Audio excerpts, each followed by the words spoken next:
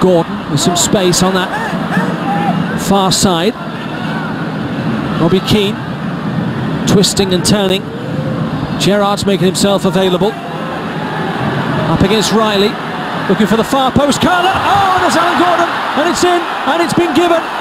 An LA Galaxy lead now, having come from behind, as they did a year ago.